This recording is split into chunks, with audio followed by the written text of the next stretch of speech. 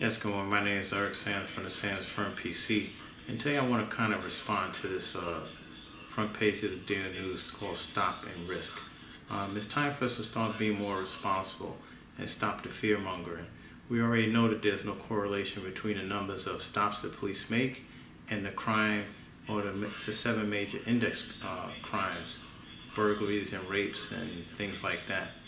We already know that stop and frisk has caused a detrimental effect upon the relationships between the community and the police.